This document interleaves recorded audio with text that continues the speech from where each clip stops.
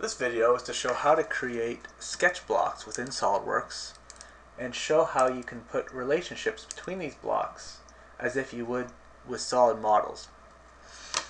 So let's start off. Let's go into our front plane and create a sketch. And let's make some geometry. So we're going to make a rectangle.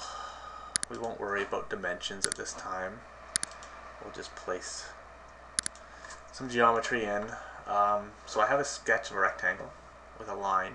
I'm going to create a block from this. So I'm going to go Tools, Blocks, Make, select my geometry. I can choose an insertion point.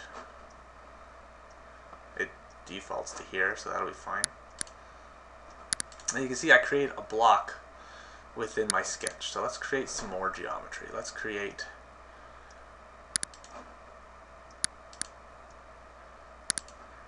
some more lines.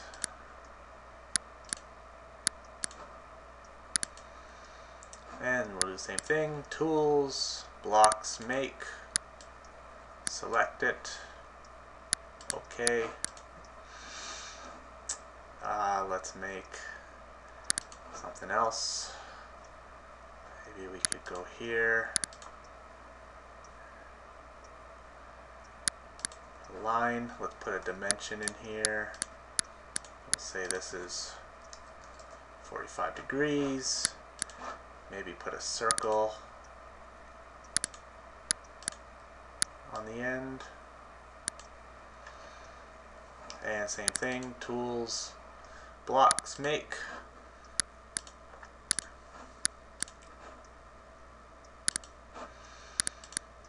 Let's create one more. Maybe make a slot.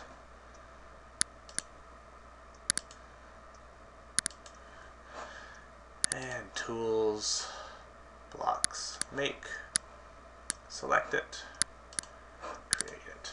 So we have 1, 2, 3, 4 blocks. They're all independent.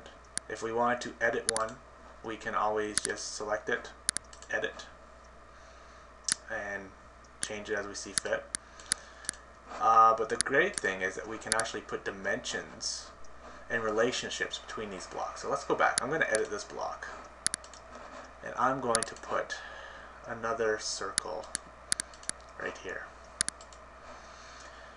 And everything is kind of floating around. So I'm going to lock this one, make it coincident, and I'm going to make this line horizontal.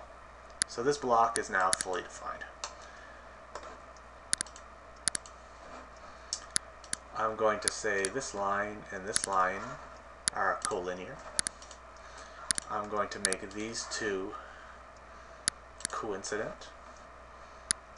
I'm going to slide this off. Maybe put a dimension from here to here. 27. I'm going to edit this block and maybe bring this down.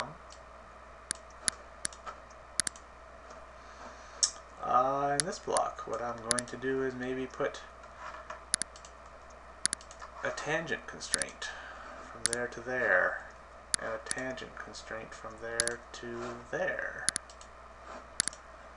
So you can see very quickly you can have, let's put some geometry here. Let's make this at 45 degrees. And you can see I have relationships between my blocks. So I could perhaps slide this down and then put a horizontal constraint.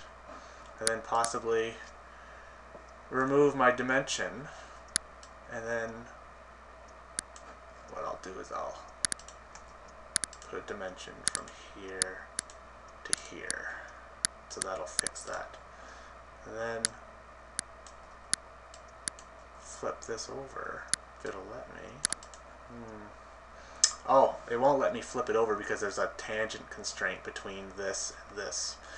So what I can do is actually remove that tangent constraint and flip it over.